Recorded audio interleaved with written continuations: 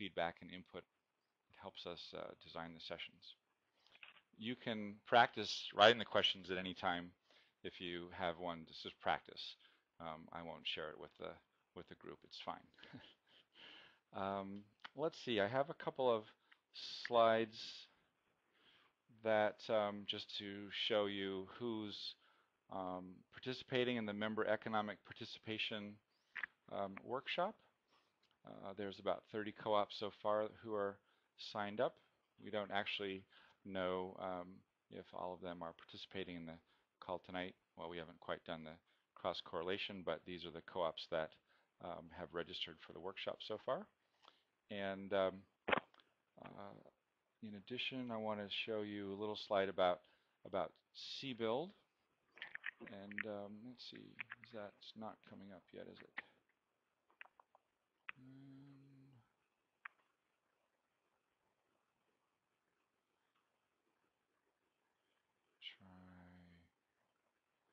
Well, you know what? I'll show those at the end, Marilyn, if we have a few minutes. I also wanted to just point out that the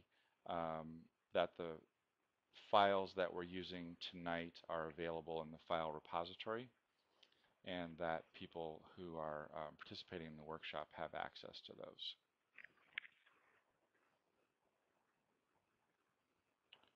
And right now I'm trying to just get you back on course here, Marilyn, with your setup. There we go. There, I feel better now. Marilyn, I turn it over to you to start the session. Yeah, you sure can. I want to also thank everyone for coming and welcoming you. I've invited 4 people from 4 different food co-ops to join me tonight in this presentation. They will be sharing a few stories from their own cooperatives and how they have implemented the member economic participation.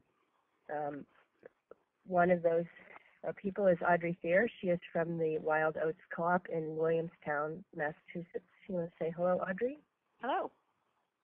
Another is Elka Malkus from the Wedge Co-op in Minneapolis.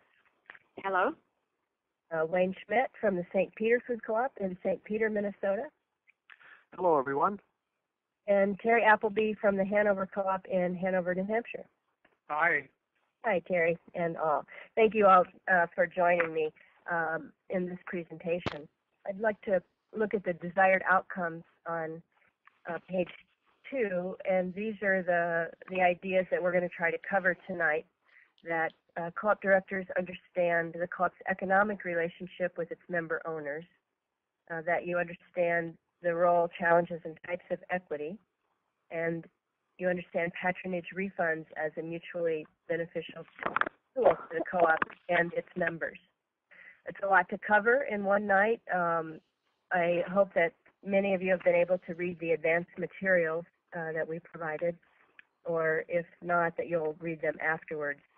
I want to make particular note of the note at the bottom, and that is that I and none of the people who are presenting are legal or accounting professionals. We intend to offer you our best understanding, but it would not be prudent for you or any co-op to make decisions based solely on the information from this seminar. It'd be wise to seek legal and accounting advice for any specific decisions that you may want to make. Next, I'd like to look quickly at the outcome for tonight. We're going to look first at the overall economic relationship between the members and the cooperative. Then we're going to look at specifically member share investments as a tool for capitalization, and then member economic benefits. So first, moving on to slide number 4 now, Mark, looking at ownership. This shows just ownership for any kind of business, that owners provide capital, they control the business, and they accrue benefits from the business that they own. But on the next slide, we'll see there are some specific benefits, some specific features of cooperative ownership that are unique. For example, the members own the cooperative on a democratic basis, one member, one vote, as opposed to having control based on the amount of their investment. They also benefit on the basis of how much they use the cooperative instead of how much they invested in the business. And members control their business that they own together through an elected board of directors, which determines how surpluses are allocated. On the next slide, a few things that I want to point out there are that we're going to be talking tonight about consumer-owned cooperatives. And one of the unique things about a consumer-owned cooperative is that members are the source not only of capital and control of the cooperative, but also sales. So this allows consumer co-ops to have make very strong linkages between the prosperity of the co-op and of the member, and allows a very close relationship to exist where the co-op designs services that are closely aligned with what it is that the members need. Then if the co-op does that effectively, then the members' patronage provides the co-op with what it needs. So it creates a very symbiotic and mutually beneficial relationship. One way that co-ops can assess their strengths and weaknesses of that relationship is by looking at how much and in what ways do members trust the cooperative, and how effective and to what extent does the co-op act as an agent for the members' interests.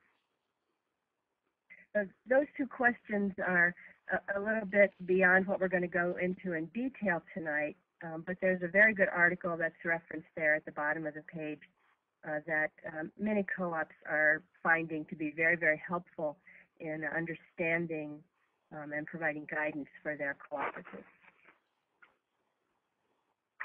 On the next slide, we have the third of the 7 cooperative principles, member economic participation.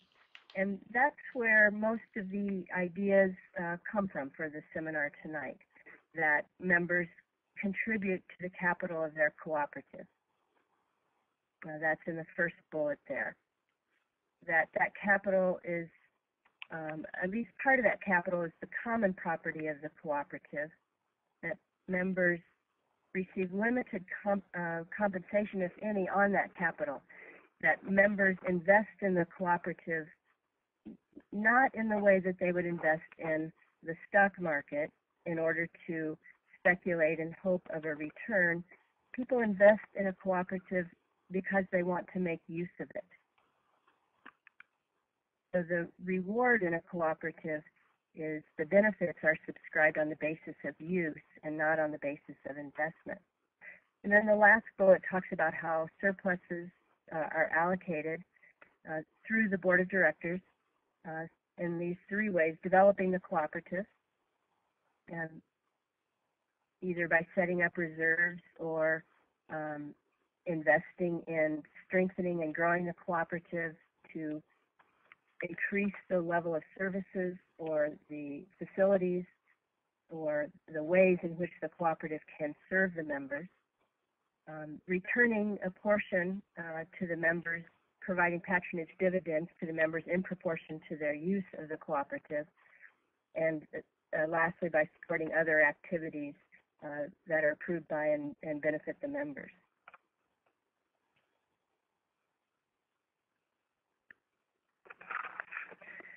On the next slide, we take a look at why members invest capital in their co-op.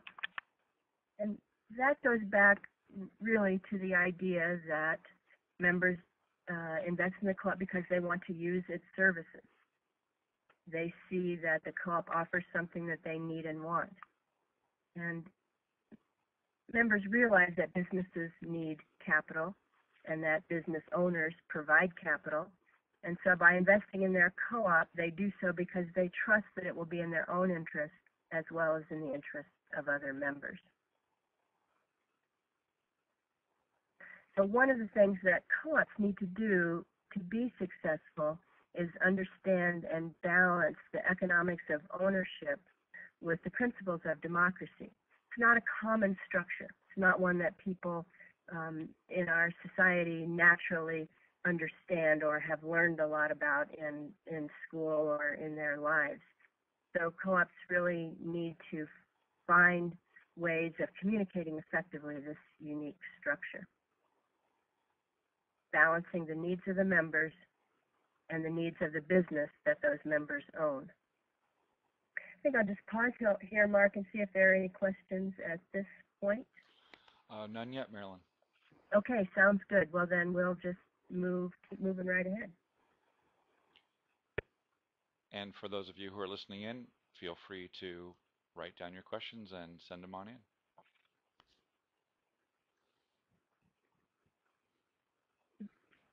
Jumping ahead 2 slides then, Mark. The next one was the slide for questions. Do I have it right? Member share investments? You know, this is the point where I should probably say I live deep in the woods of Vermont, and I do not have high-speed access, so I can't tell for several seconds whether you have it right or not. I'm on member share investments. Marilyn, how's that? Excellent, excellent. This is where I'd like to invite Wayne from St. Peter to talk a little bit about what they did.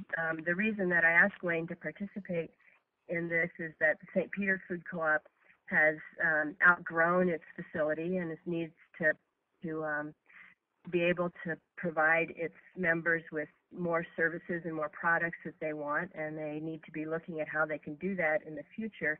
And in thinking about that and how they were going to accomplish that, they looked at member equity as one of the tools to help them accomplish that, and have recently changed their system. So Wayne, maybe you could tell us a little bit about what you've done there at St. Peter. Yes, we've got, I guess my portion here is the how and the why of what we did. I'm just going to reverse those and address why, and you did a little bit already, in the fact that we needed a new store. Sales were increasing, it was getting crowded, and customers were demanding more products and services. And we had a market study done back in 2005 by Pete Davis, and that kind of pointed in the direction of the need for a new store. So we began to move in that direction and went through a variety of workshops and presentations. And one of the topics that one of the words that kept popping up was that we were preparing our store for the future, and it got to be kind of a funny thing, because every time we would get stumped, someone would end up saying, "Well, we're preparing for the future." And we did realize that, as funny as it got to be, it was really true. We were looking down the road a long ways, not just 3 to 5 years. And we got to a point where we realized that we need to start moving on this, and we realized that being board members, we're always doing a balancing act between satisfying the members and satisfying the co-op. And by leaning on the membership side of the equation, I think sometimes you provide the members with all the things that they want at the expense of the bottom line, and oftentimes that's sort of a short-term solution to a problem. If you lean on the co-op side a little bit, then of course you can increase profitability, and it's more of a long-term benefit. So we thought, well, we're doing this balancing act. We're going to have to lean on the co-op side a little bit and start putting all this together for a new store. We started to look at some of the financing options, and there's conventional loans and some support from the city, hopefully, and we could produce investor shares and a membership loan program, as well as increasing the member owner equity requirements. We had what we used to call a membership fee, but we've gotten out of that mode now. It's a owner member equity requirement of $200, and we decided to spend, not $200, excuse me, it was $80, and we decided that's been at that for a long, long time, and we needed to increase that. So we looked at inflation, I guess, and we came up with a figure about 180 is what it would be worth today, and we rounded that up to $200. And we provided a bunch of different payment plans for our members to use, ranging all the way from paying the full amount to what we call our gentle payment plan, which is spreading it out over 7 years. So we made it very, very affordable to all of the members to increase their equity requirement. Like I mentioned, a couple of the things we needed to do was get the notion of the word member out of our mind, and we started referring to them as member owners. And the staff and the management at the co-op did a wonderful job, I think, of convincing everyone to refer to that when they talk to member owners. And we kind of got the concept of the membership fee out of our minds too, and that it's not a fee; it's an equity requirement, and you indeed are the owner of this business when you provide that. And a lot of the changes that we went through, we had a choice of increasing our member equity requirement as a way of raising money for this expansion. And we also had several other things we could do too. We looked at going to a patronage rebate system. We looked at eliminating discounts at the cash register and replacing them with in-store monthly discounts. We looked at putting together a community club card, and we changed our statute to a 308B. Fortunately, we had a lawyer do that, so please don't anyone ask me what it really means. I can tell you the outline, but not the details. So basically, by taking the discounts away, we felt we needed to substitute those with other benefits. And so we produced these the monthly discounts and the community club card, and the fact that they're going to get a new store and that they are indeed owners of this new store. So it was important that we communicate these changes to the members and be able to replace it with something that they felt had a benefit to it. One of the things we had to prepare ourselves for was questions from our members and providing answers to those questions. We listed some of the questions we thought we would get from people, and we came up with the answers that we felt were the best answers. They were answers that we emphasized the positive part of it, and the answers were pretty much the same, that we, as board members, we all knew how we would respond to questions, so we wouldn't have anyone saying so-and-so said this or so-and-so said that.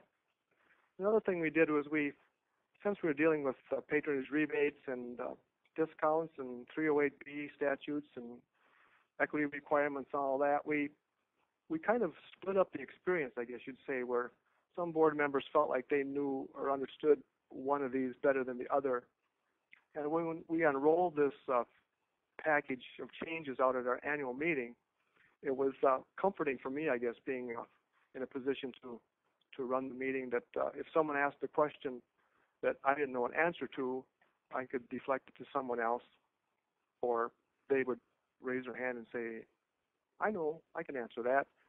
So we kind of split the expertise, I guess you'd say. We communicated all these changes in our newsletter, and we had in-store signage, and we had a couple of, actually I think 3 member forums at the co-op where we had board members there at an evening sitting at a table, and member owners could sit down and discuss and talk about whatever they want. So we made a huge effort to communicate all these changes to the members. And then we had our election, and everyone voted on it. We sent out ballots, and they voted on it. The election results came back, and they were heavily in favor of these changes. So that was kind of exciting for us, because then we knew which way to proceed. So now we've gone through probably the first phase of our member owner equity requirement reinvestment plan, and we have to date about a third of our members have stepped forward and contributed their reinvestment share. We've increased our equity. Last I checked we've increased to $61,605 from 30% of our members. In terms of a $3 million store, which we're looking at, it's not a lot of money, but I think it shows that our members are behind us by voting in favor of it, and it shows that they're committed to this project by coming forward and and making their additional investment. I kind of like to think of it as a pyramid where the owner members contribute the base of it, and if we can show that there's support and there's an interest in the financial requirement fulfillment by them, it seems to make what goes on above the base a little bit easier. And I don't know how much time I got here, but I've kind of listed some points that I think were probably the three main points in this whole process we went through.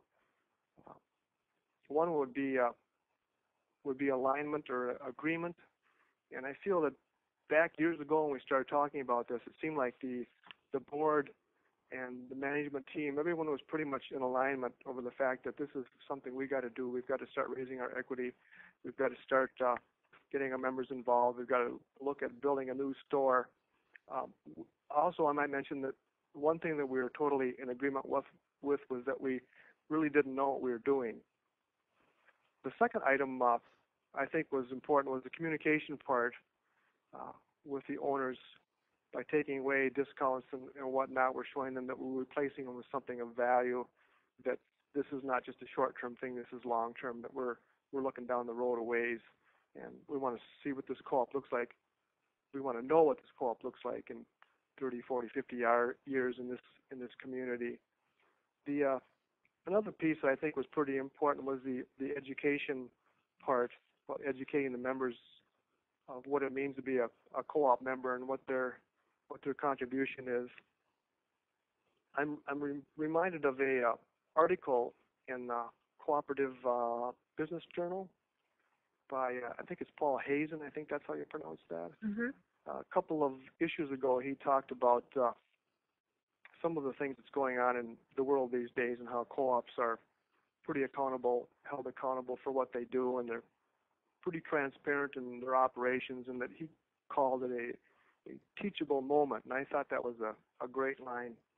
And I feel like going through this process, we have opened the door to communication just a little bit wider to our members, and we're getting a little more dialogue back and forth, getting some response from them, and I feel like we're really kind of in a teachable moment right now.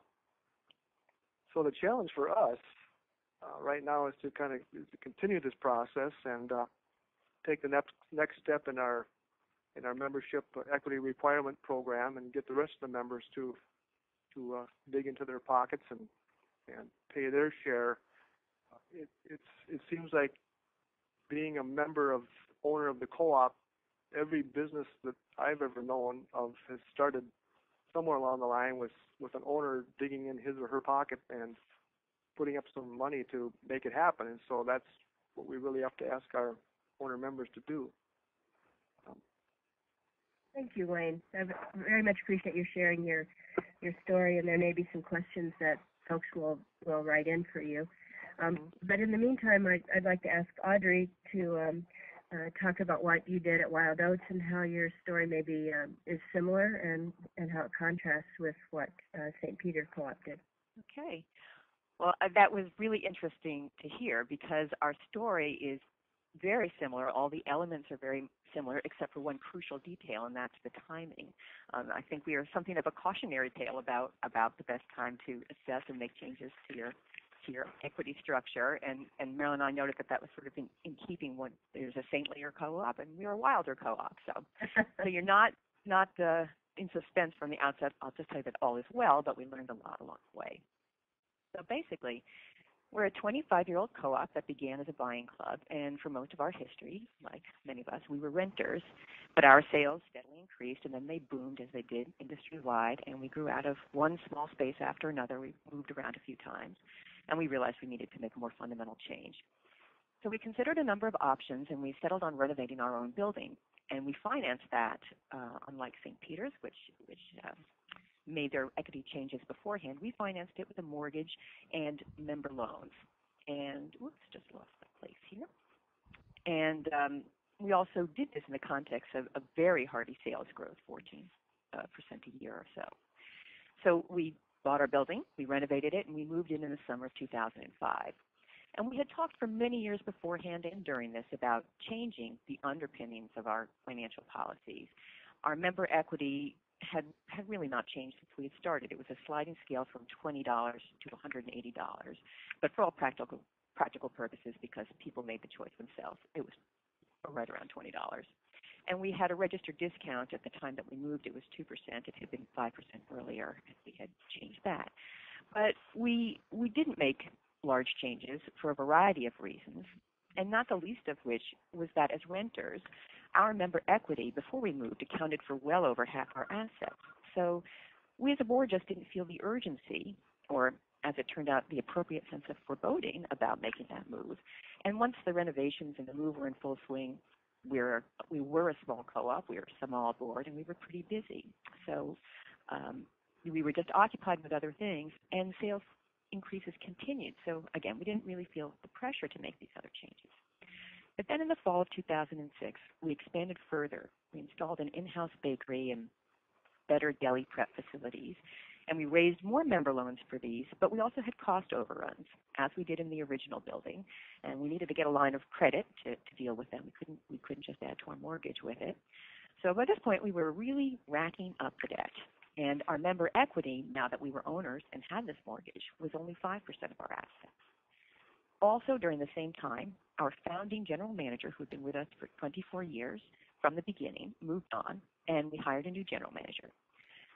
So in early 2007, we found ourselves with a new building, a new bakery, a new general manager, a lot of debt, and rather little equity.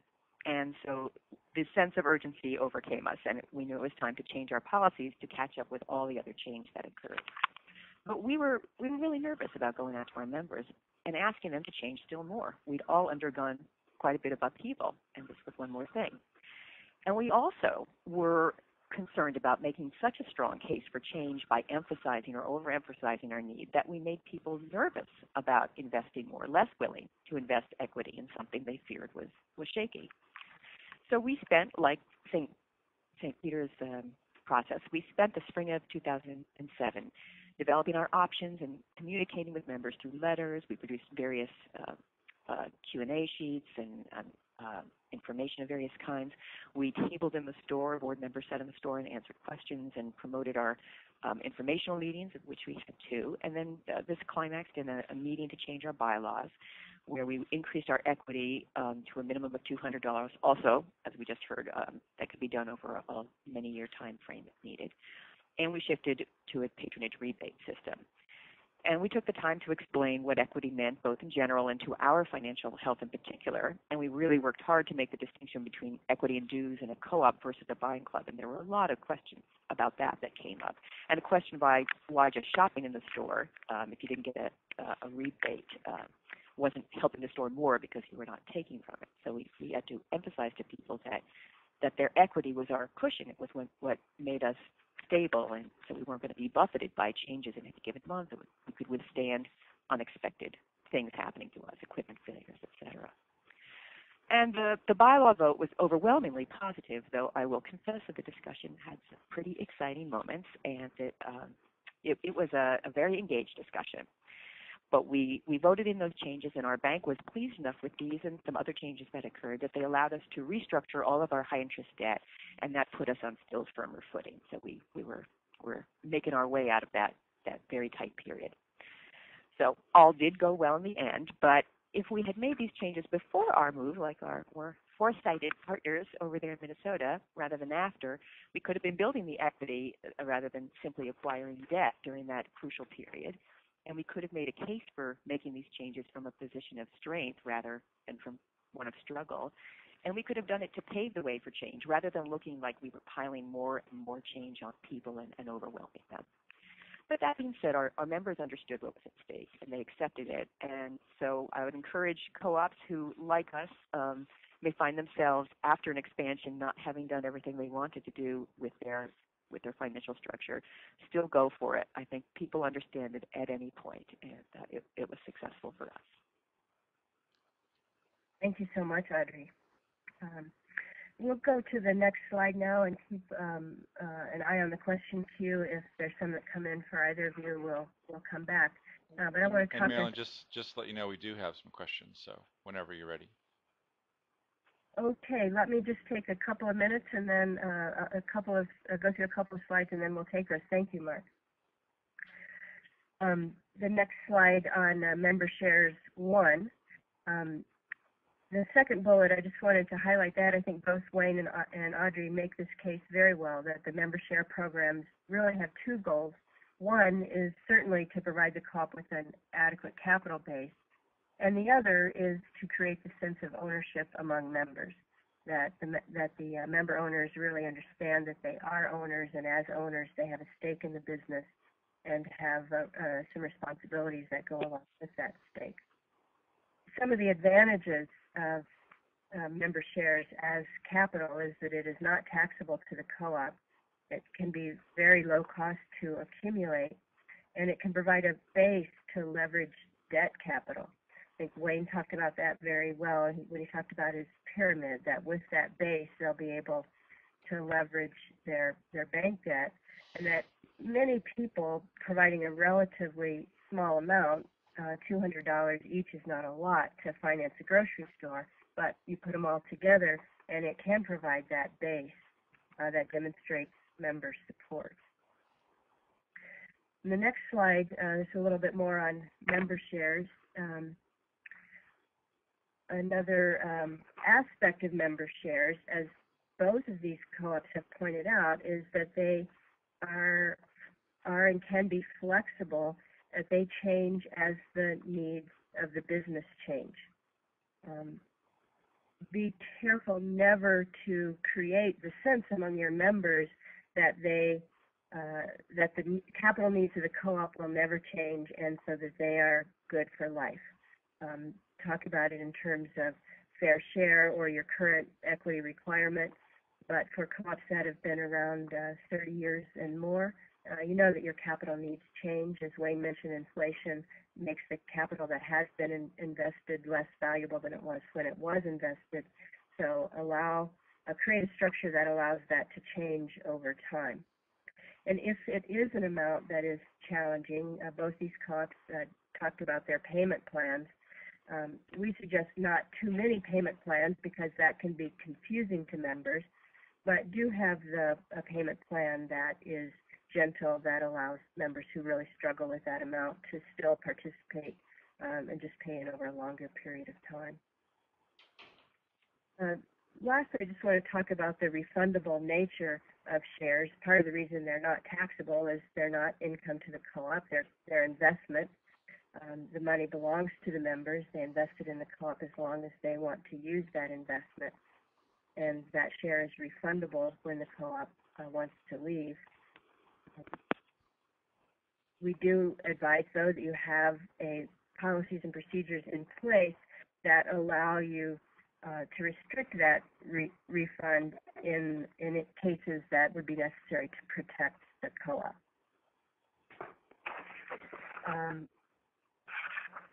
I think I'll stop there, Mark, and let you bring in some of the questions that we have.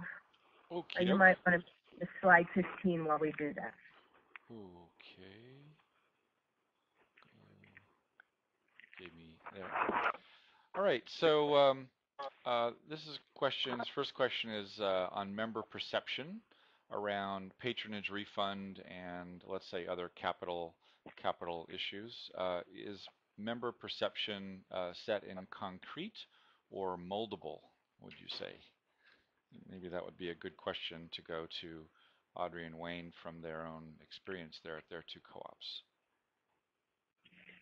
Well, we certainly banked on it being moldable, or we would have failed, because people do get used to the structure they have, the benefits they get, and you need to make sure that you explain over and over what co-op ownership means, so that people don't have a sense that something is being taken away from them, as opposed to their business that they own is evolving and needs to get onto stronger footing to either expand or to deal with an expansion, or for whatever reason.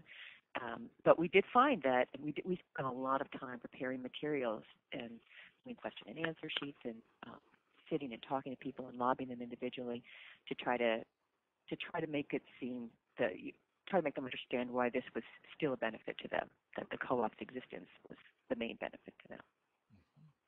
Wayne, any comment on that? Right now at our co-op, in terms of patronage rebates, we've got the legality to declare them, but we haven't yet. But I think that it comes back to this education, and you just got to keep pushing at it, that what it is to be an owner member, and that the patronage rebate. I like the way Marilyn puts it, where a discount at the cash register gets to be sort of a sense of entitlement. People think they just should get it all the time, where the difference, and you need to communicate this and let your member owners know that patronage refunds really kind of create a mutual benefit between being an owner and the store. So it's an education piece as far as I can tell. Mm-hmm. So this next question is regarding if the board needed to have a vote of the members. And Audrey, I heard that you were making bylaw changes and had a member vote. And just correct me if I have that wrong. And Wayne, did you need a vote of the members, or was your member education process just to help people understand where you were going? The member education process was to let the members understand where we were going, and we did have to have a vote. Mm-hmm. And I don't recall how many ballots we got, but we got a fair amount of owner members voted, and they voted overwhelmingly in favor of it. And so yes, it was something we had to do, and it was the kind of situation where we knew if this passed, we sort of knew where we were going to proceed, but we never really thought about what we would do if it didn't pass. And so when it did, I guess we were pretty delighted. But that's something we should have done was to have a plan B. I guess plan B would have been just go back to the same old, if you will, rather than try to proceed. But yeah, it was thrilling for us to have a huge majority vote in favor of these changes. I think additionally, I'd like to say that it depends on the co-op's bylaws. That determines what members vote on and what things the board can decide. Regardless of what's there, I think it's important that that the board proceeds knowing that it has the support of the members. Even if the members aren't required or obligated to vote on it, if the board can decide, you would only want to do that having some way of knowing that the members are in favor, because if they're not, you won't be able to implement the change in the membership, the growth in the equity. And not only that, but you may lose some members who would decide to leave. So I think it's in both of these cases there were bylaw changes that required that had to be made in addition to just changing the amount of equity. So I'm not sure if it would have required member vote just to change the equity amount. Both of these co-ops made bigger changes that did require bylaw change and that required member vote. But you certainly want to have member support. How about another one, Mark? Let's see. There was a request that if Wayne and Audrey would be willing to share their question and answer sheets and some of their education materials that they developed, and if so, if you would send them to me, Wayne and Audrey, and I can post them in the file repository for the workshop. Sure. Okay. All right. There was a question of, did either of you two have family memberships that needed to be changed to single, and if so, how was that received? All of our memberships are household memberships, no matter how many people in the house. Yeah, ours are the same. It's one household, one member, one vote, one household. We did have to rewrite some language in our policies in regard to membership refunds in preparation for any members that wanted the refunds back, and we've got some language now that we're dealing with that says something to the effect that for every one member refund, we have to have at least 2 new members. And every month we approve a few member refunds, but every month we also have anywhere between 10 to 40 new members. So we've never had a situation where we've had to run on membership and had to pay out more than we took in. Hopefully that'll continue in the future. And did you have members who withdrew their membership because of the changes that you were making? We were undergoing such a period of change that we had a few people pull out, not specifically because of the perceived idea that everything was changing all at once, but just a handful. I would say that this was, though it might have been something that tipped the balance for a couple of people, this was not a big problem, and our membership continues to grow, and pretty much everybody has ponied up with the change. Our member numbers are very comparable to what they had been. Yeah, our membership is continuing to grow too. Most of the member refunds that we deal with at our monthly meetings are people that are moving, and they're going to be out of state and they'll never be back. And this time around, we did have, because of the changes we made, we did have a few disgruntled members who decided to ask for their money back.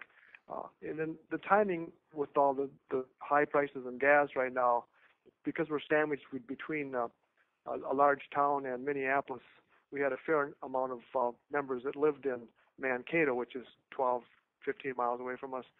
And some of them just decided that it was too much to drive over here with the gas being like it is and the cost and everything. So they asked for their memberships back.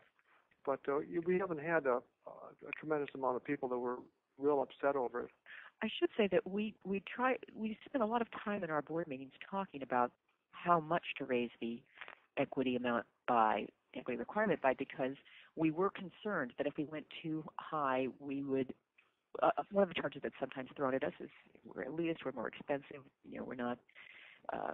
We're not for everybody, and we don't want that perception. And we were worried that if we set it too high, if we really used the calculation, how many members we had, getting ourselves to an ideal amount of a percentage of our assets being our equity, we would have raised it far too high. So we decided that we wanted to make up the difference between the current number of members. We wanted to go out and do a member drive and set our equity requirement low enough that we could still attract new members and not have people start to think of us differently.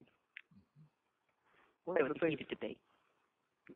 One of the things we looked at too, we had a retreat with Bill Gessner, and he's the numbers guy, and a certain percent of this financing for a new store had to come from the members in terms of loans or investment shares, and a certain percent from member equity requirements. And so we kind of looked at that percent too and realized, well, we'd have to raise it X amount. We've got so many members, we have to raise it X amount to get to that point.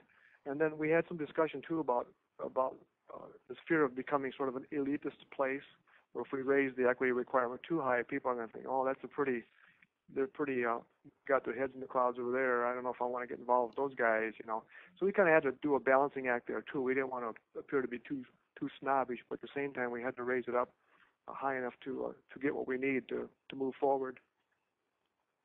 Mark, I wonder if you'd go back to slide 14 here while we're talking about this issue of how much. And it's important that is a strategic decision, that it starts with the co-op's capital needs.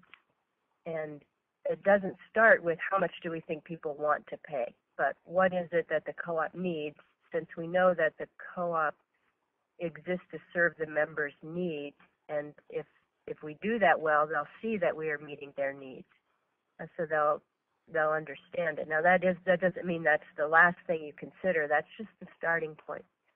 So that's what Audrey was referring to when we looked at the asset base of the co-op and what an appropriate percentage might be for member equity. It was about I believe it was about $500 each. So that was the starting point, and then we worked back from there saying, okay, that may not be possible. What else can we do? But the starting point is the capital needs of this. I think with that, it might be good for us to move on. So look just quickly at slide 17. Wayne mentioned this, but do be careful about what language you use. When you're trying to change the perception and the understanding of members as owners, you want to be particularly careful about your language. Careless language can really interfere with members understanding what their role is as owners of the co-op. With that, I'd like to shift us to member economic benefits, and that would put us on slide 20. So we've talked a lot about the equity side of the equation, and now we're going to talk about the benefit side of the equation. And the goal here is to have benefits that members love and that strengthen and sustain the co-op.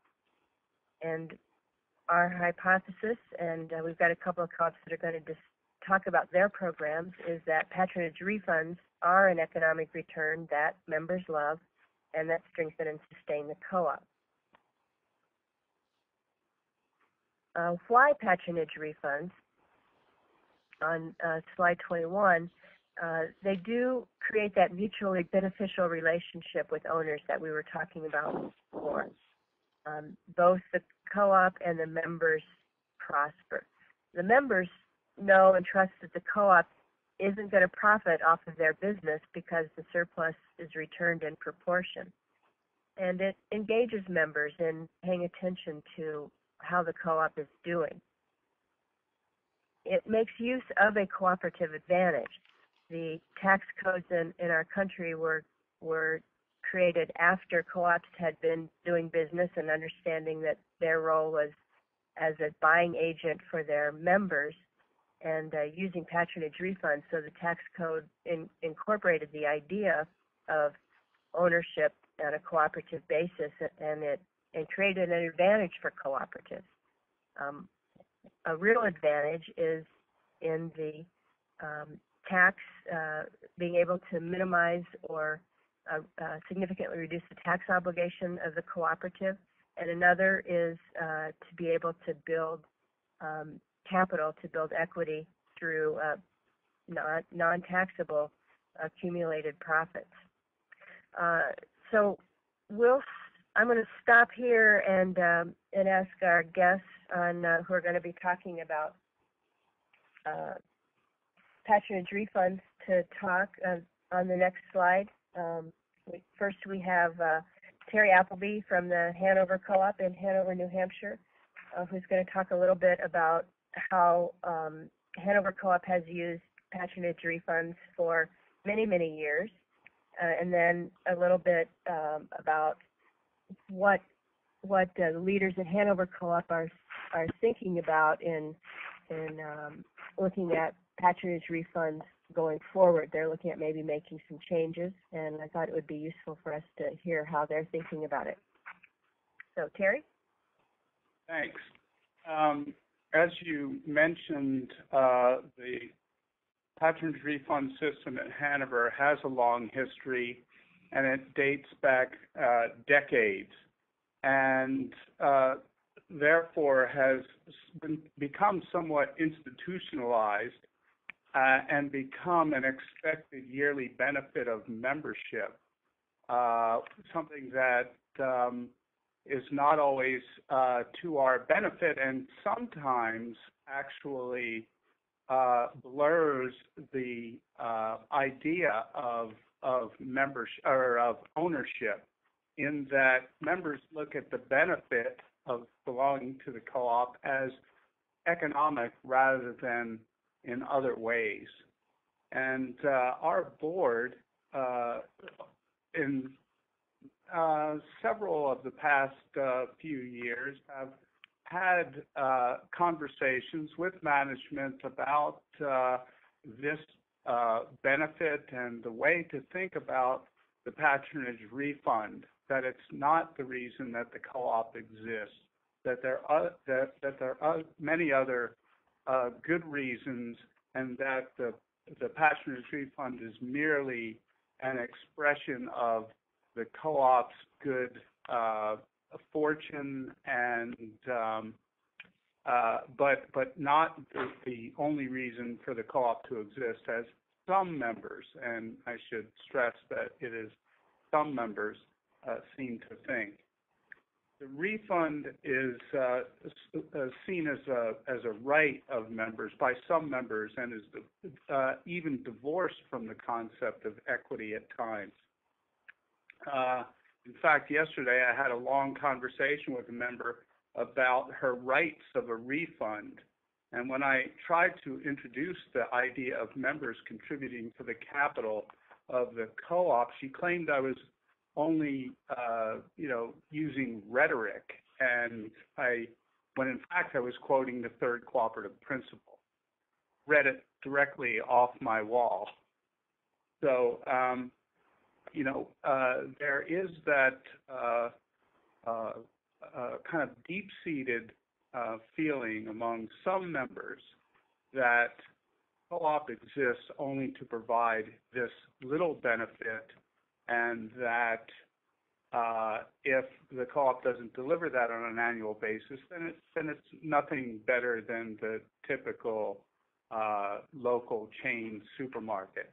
And our board has gone to great lengths talking about this issue at annual meetings, writing articles in the newsletter, talking with members about that. And I think for the most part, a great majority of our members think about the co-op as a community asset, as in their ownership role. But there is an undercurrent that the expectation of patronage refund provides. At Hanover, for many years, the patronage refund was paid out in cash, 100% in cash. At times, that was the case even when capital expenditures were needed. The refund was paid out. We had most of that time one store, and oftentimes capital expenditures were put off for years. We had not the best equipment and so forth, and but we delivered a 3 or 4 or sometimes even a 5% patronage refund. So we even enhanced the kind of idea about the expectation of cash rather than ownership. However, as the capital needs and rising expenses, especially around labor and market forces, trimmed net earnings as a percentage of sales, building equity capital became and has become more problematic. Our own co-op capital reserves are set by our bylaws as not less than 10% of the net earnings, and for many years have been calculated as the percentage of net earnings attributed to non-member sales. So any of that, which is about 23% of our sales are to non-members. So about 23% of our annual net earnings become our capital reserves. The refund is calculated by taking the current year operational savings, and we have to subtract out the New Hampshire business tax and the retainage by our bylaws and other taxes on those retained earnings. And this leaves the co-op with a small gain in capital each year compared with our total revenues. For the co-op, the distribution of hundreds of thousands of dollars every year is mixed. Some portion of the refund goes back into the local economy, and including back to the co-op in the form of further patronage. So there's a community and social benefit to the patronage refund. Another major community benefit is that around 4% of our total comes back to us every year to the Hanover Consumer Cooperative Fund, which is an endowed fund that supports our charitable community work. But from an operations perspective, the payout of the refund causes a drain on cash each year that when it's distributed to the members. So we annually kind of supplement those payments with our line of credit. The small amount of reserve capital keeps liquidity at a fairly low level, and therefore we have to operate on a very efficient level to keep things running. The shortage of working capital means that our cash inflows have to be steady and dependable. We have to keep people coming through the door and buying groceries and turning those over at a pretty rapid rate. And we've been able to do that from years of good operations. But there are crunch times that giving out too much money at one time causes. Because of that, our board and management over the past several years have decided that we would give back only a portion of the refund in cash. Usually it's 75%, but for the past maybe 5 years it's been 75% in cash, and 25% is given back to members as additional shares in the co-op. And we've asked the members to hold on to those shares, to keep those in the co-op as equity investment, and they've done that. We have just a handful of members every year who complain about the fact that they get more shares. We try to talk to them about their ownership and the requirements of an owner to the cooperative. Sometimes they keep the money in the co-op, sometimes they take it out, but all members have a call on those shares. So why are we considering a change? For one thing, we have ongoing needs for working capital. When we were a one-store operation, it was not a problem to give out large amounts of cash and keep the business running well. But when we decided in 1996 to build a second store because of overcrowding, we had to go into quite a bit of debt. We didn't have a whole lot of equity to finance that project, but we did have efficient operations and some assets to leverage borrowing, and we went into debt and paid that off last year. But we would like to have more working capital to be more flexible to do things like expand and make capital investments and enhance our co-op. So we're looking at a way to tweak the system to become more flexible and build higher levels of reserve. Harry, appreciate that very much. You bet. We'll monitor questions and see what comes in there. In the meantime, I'd like to ask Elke to talk about your structure at the Wedge. You've taken a little bit different approach to the retained portion, and could you describe that, please? Sure, and I just want to say that this has been really fun, and I feel like I've learned so much just listening to people talk so far. At the Wedge, we've been doing patronage refunds for about 20 years, and before that, like many co-ops around here used to be, and maybe like some co-ops around the country still are, we never gave patronage refunds. We gave discounts at the register. And I've been here a long time, and I do remember that we had been losing money every year, and the first year we stopped having a discount, we made money. And the way we explained it to people when we made that switch initially, which coincided with a switch from a $1 membership requirement to a $10 membership requirement. Now we're up to 80. What we told people was giving a discount at the register is giving away your profit before you know if you made any.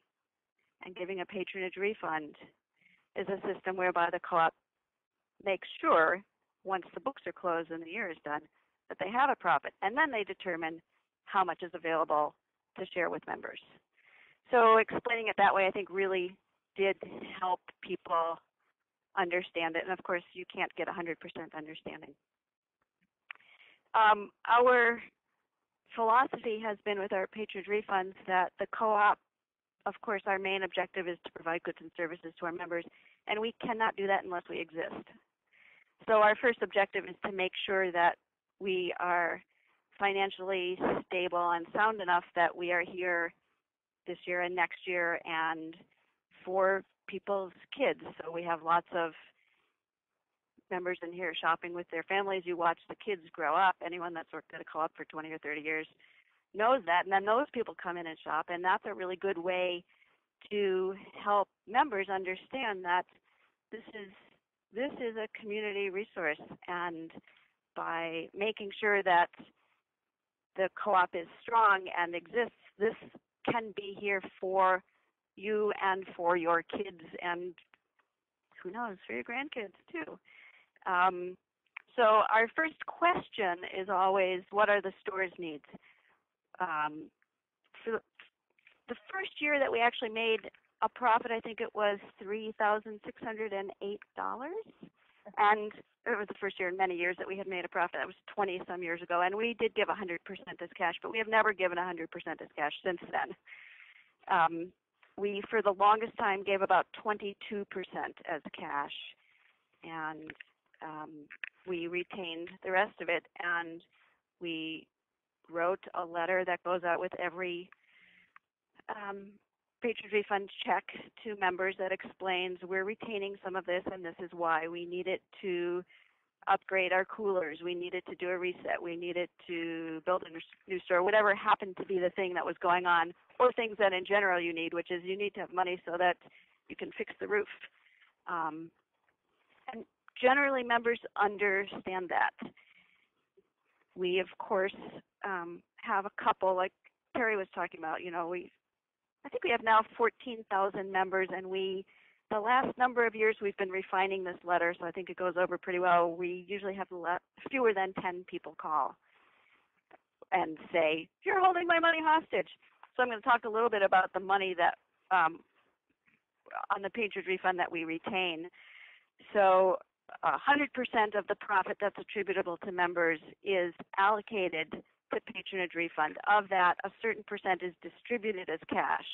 And legally, you need to distribute 20% minimum as cash in order for 100% of it to be tax-free.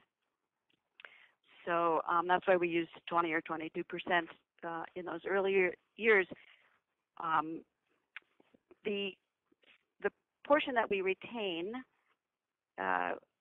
qualified patronage rebate equity certificate, that's considered a form of Class B stock, and we do not return that to members. So members have to buy, to be a member, you have to buy $80 worth of shares. One's your voting share and the other your equity shares. If you move out of state, you know, we'll buy those back. We do have some provisions like I think St. Peter was talking about, but we haven't luckily had to use those. But the qualified patronage rebate equity certificate, that's considered a different form of Class B. That is not refunded when a member leaves. And according to our bylaws, that's only refunded at the pleasure of the board. And so the board has never decided to refund that. We retain that as equity, and it's in each member's name. So for example, last fiscal year, you know, I spent whatever amount of money. I got a certain percent as cash and a certain percent was, on the computer in the database under my name as an increase in my equity. But it's not really my equity, it's joint equity, it's community equity. We all own it. It's a way to keep the co-op strong and keep the co-op functioning. We do have provisions that if we saw a need, the board could determine to return that, and they would return it as long as it's in some orderly fashion. In other words, it could be oldest first, it could be newest first, it could be alphabetical, whatever they wanted to do. But I always tell people, I frankly can't think of a reason why we would ever return it. And 99% of people are fine with that. After our first, so we started doing refunds, I think in 1988 or 89, probably 89, 88 or 89. And in 91, 92 is when we did our first expansion. And one of the main things we did with that money that we retained when we determined, well, we're only going to give 22%, we're not going to give 100%, we used that to pay down our bank mortgage. We used it to pay down our debt so that we would be stronger and more flexible and be better able to weather economic fluctuations in the future because our occupancy costs would be lower. And that has worked out really, really well for us. We've been successful for many years, and we're now at a point where we've got this little formula for determining what percentage of cash is the patronage refund, and that has to do with determining our excess working capital. So we figure out, what's our current cash and our accounts receivable. From that, we subtract our accounts payable, accrued expenses, 1 year's principal and interest on any debt, and that's the excess working capital. And then we have a little chart. If it's this amount to that amount, we give 25% as cash. If it's the next amount, we give 40% as cash. If it's the next amount, we give 60% as cash. From that, the board, from that excess working capital amount, the board can also set aside, well, we know we're going to be expanding the warehouse like we did a few years ago. We have a perishables warehouse, and that's going to cost us, we're going to self-finance it, and it's going to cost us $500,000. I can't remember the amount. And so we're going to set aside that as something we need to retain for the store, and then as a result, our cash portion was lower. We have occasionally had some problems with member expectations being raised, like Terry was talking about. So there were some years where maybe if the profit is higher or the percent is higher, and someone gets a check 1 year for $102, and the next year their check is only $69, and they'll call up and they say, how come I didn't get as much money? And we just try to explain that it's a function of many things, one of which being how much profit is there, one of which being what percent of sales are to members, one of which being how much does the store need to retain to operate, because we want to be here not just today and not just tomorrow, but we want to be here in the future. And people really understand that. We had a little bit of trouble a few years ago when our co-op warehouse decided to sell out to UNFI. So when Blooming Prairie sold out to UNFI, and the co-ops got their equity back and a portion of the sale from UNFI, and then that was determined by our accountant to be member sourced. And so that added to the amount of money that was allocated to patronage refund, and people got pretty big checks that year. And then there was some explaining to do the following year when they weren't that big because there wasn't that extra infusion from outside, but we didn't really find it to be a problem.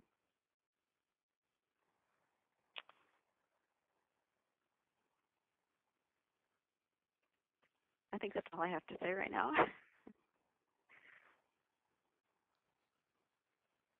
Marilyn. Well, I have a question for you.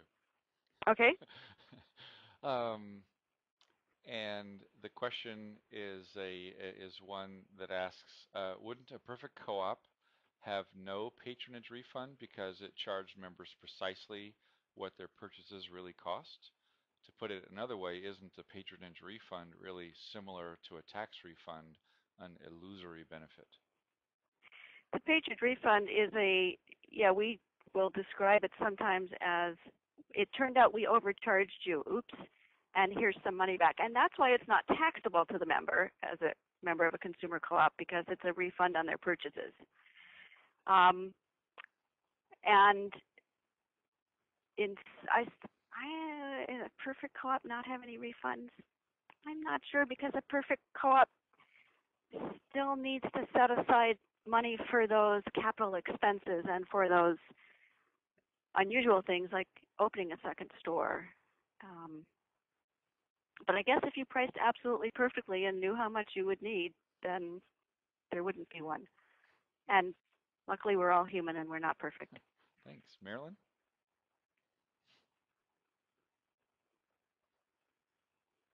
Oh my goodness, I put her to sleep. Marilyn, your line might be muted. Yes, I did. Sorry, I did mute it because I was doing a little typing. Sorry.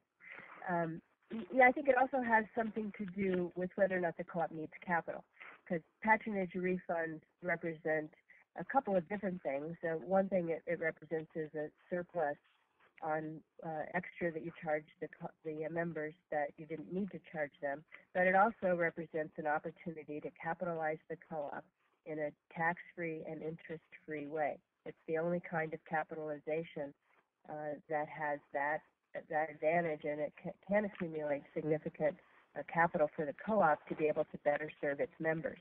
So if the co-op had no desire or no interest in better serving its members, then I think the question could be valid, but I haven't seen a co-op yet that didn't have needs for capital or opportunities to provide better services or services to more people. What I'd like you to do, though, Mark, is go to slide 25 and look at the a chart that sort of shows how all of this works, and we'll look at a couple of slides, then we'll take a few more questions. Slide 25 shows the flow on an annual basis. That first, the net income of the cooperative is determined, as Elke mentioned, and then that is divided into that net income that's derived from member patronage, and that is derived from non-members or non-patronage source income. So interest income, for example, isn't based on patronage, so it is not eligible for patronage refunds. So once that calculation has been made, then there's a decision to make about the amount that's going to be credited and allocated to member owners and that which isn't. As Terry mentioned, a lot of co-ops have bylaws that require a reserve fund. Other co-ops have a choice to fund a reserve fund on an annual basis and can use the unallocated equity to do that. Other co-ops use the profit on non-member sales as the funding for their reserve accounts. The first decision is, of the profit that's eligible for distribution, for patronage refunds, how much do we want to allocate? Then the next decision is, of that amount that we're going to allocate, what percentage do we want to distribute? And the minimum amount you can distribute is 20%. And as Elke mentioned, if the co-op has needs and is looking to build capital, that is probably the appropriate percentage to allocate. She talked about allocating 22%, and that was designed to ensure that in total, for uncashed checks and whatnot, that it was at 20%. Am I correct on that, Elke? Yeah, just a little paranoia on my end and I never checked this out with a lawyer or CPA, but since I knew that the legal requirement from the IRS was 20%, I started worrying, well, what if, because a lot of people don't cash their checks, well, what if when we were actually audited one day that not that much actually was ever cashed by members, would we be in violation? And so just to give us a little bump, I always did it at 22%. I see. And you can also adjust that on your taxes the next year, and that's what some co-ops do. If for uncashed checks, then the full amount of that distribution then would be taxable in the following year, so you just adjust your next year's returns to account for that. So the first decision being what percentage of our member-based profit do we want to allocate for patronage. The second decision is what percentage do we want to distribute. You can see on this chart where the tax implications are. In the green boxes, that portion of the profit is taxable. The amount that's allocated to members, both the distributed and the undistributed amount, is not taxable to the members. Mark, could move ahead a couple of slides. I want to show next the table that gives an example, just following through on this same scenario.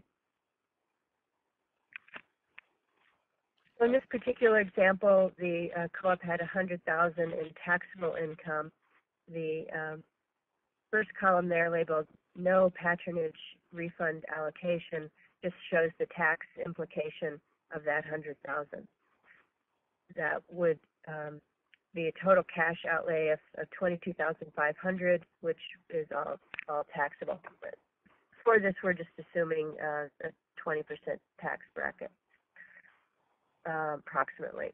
Then the next columns show the steps we were just talking about on a patronage refund allocation. In this case, we're assuming that 75% of the sales were to members, and so $75,000 was eligible.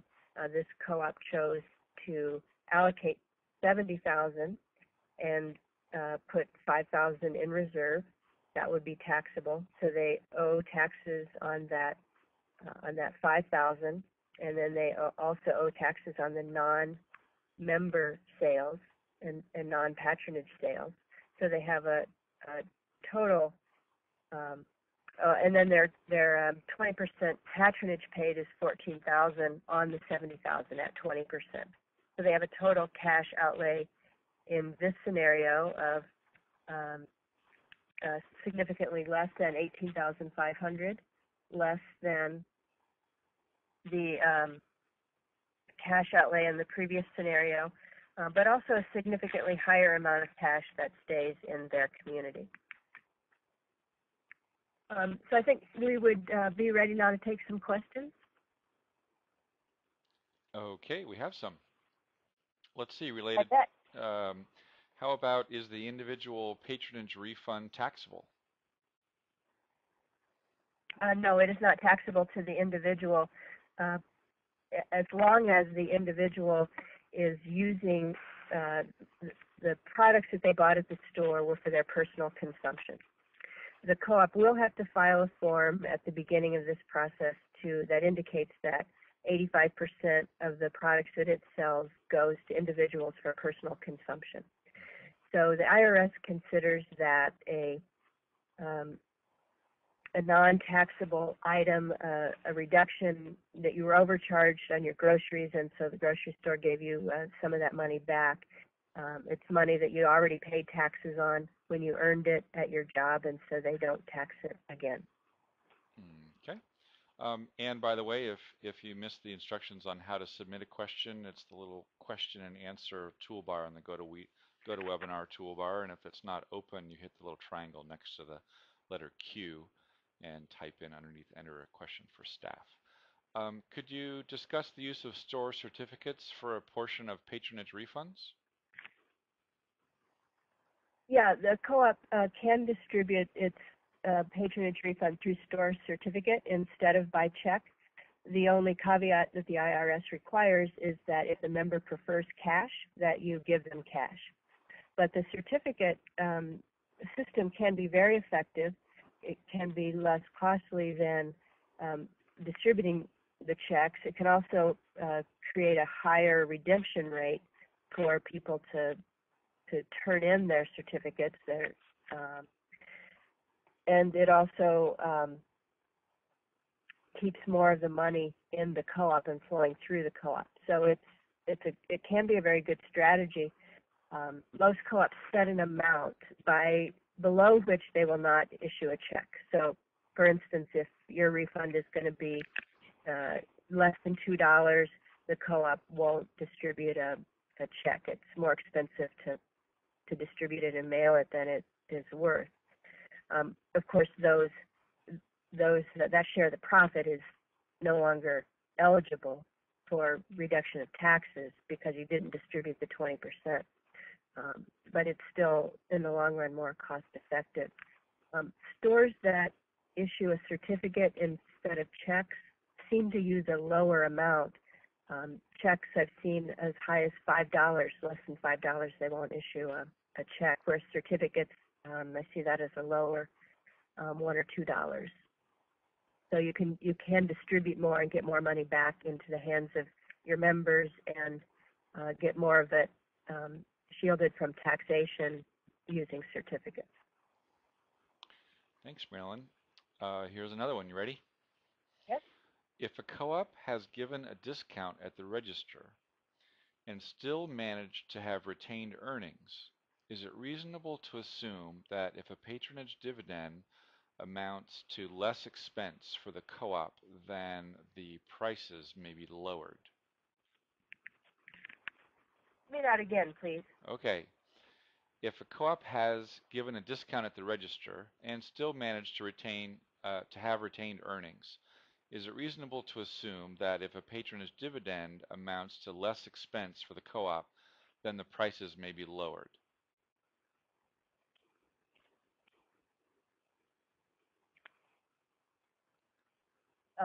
Assuming that a co-op has been operating profitably with a discount system, switches to a patronage refund system, might they be able to lower prices? Thank you. Is that the question? I think so. Okay. I think that would be a discussion that you would really need to have in much more in depth than I can do right here. I'd need to understand more what the strategic issues were. If a co-op is charging more than they need, then certainly lowering prices may be the best option. But keeping in mind that patronage refunds have a number of benefits for the co-op, including being able to build capital tax-free and interest-free, that it may not be in the best interest of the co-op to do that. I don't have enough information in this to really give any advice on that. Oh.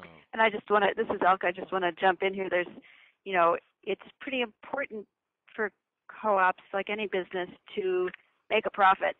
And if you're profitable, you can do many things. In addition to building your balance sheet, you can pay your people better and you can give them better benefits. And that is a huge benefit to members, because happy staff and staff that stays around who know things, that's one of the great gifts that a co-op can give its membership, is we have staff who know things, who can answer questions, who are engaged. And if you go into some chain grocery store, you're lucky if you can find some high school kid stocking shelves who doesn't know anything.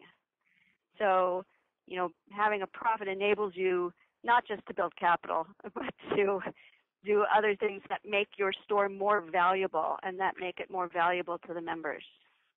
Thank you, Elke. Elke, Can I we have take another one? a quick question for you, Elke. Do you share the excess working capital calculation with the members when you describe how it is that you arrived at the amount that you're returning? No.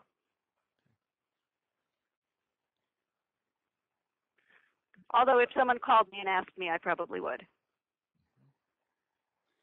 There's a question to Hanover and the Wedge asking if either of you have individual shares or household shares, one or the other or both. Elke, would you go first? We just have shares. It's one person, one vote, and if you want your entire household to be able to use your member number, they certainly can when they shop, but there's only one vote associated with each member number, and each membership is an $80 stock purchase, no matter how many people use the number. And Hanover has a somewhat funky system. I don't even know if you want me to try to explain it, but on each individual card, on each individual membership, there can be 2 voting members, as long as the 3 shares of $5 each have been bought, so that 2 members can vote on 1 card. Yeah, I think you were right, Terry. So we might say that a best practice is a membership. A membership is a membership. That there's not a variance. Each membership has the rights and responsibilities that are associated with that membership, and there aren't different classes and tiers. And part of the reason for that is just what Terry's is. It's hard to explain otherwise. It's hard to figure out. And then also when households change and break up and move apart, the co-op just really doesn't need or want to be engaged in those discussions about whose share is it. There's one name associated with the membership. It doesn't mean that no one else can shop and have in the household can shop. You can give courtesy cards, but we recommend one membership, 1 share. We might have time for one more question, Mark. Well, how about the idea, the question of are the things that you're talking about tonight different for older co-ops versus newer, more progressive co-ops? No, I don't think that they are. I think these are principles and ideas that have been built from the cooperative principles as far back as Rochdale in England in 1840s, and have been codified in the U.S. tax law. They're still very appropriate tools. These are practices that we're recommending for co-ops that are just forming today through the Food Co-op 500 program.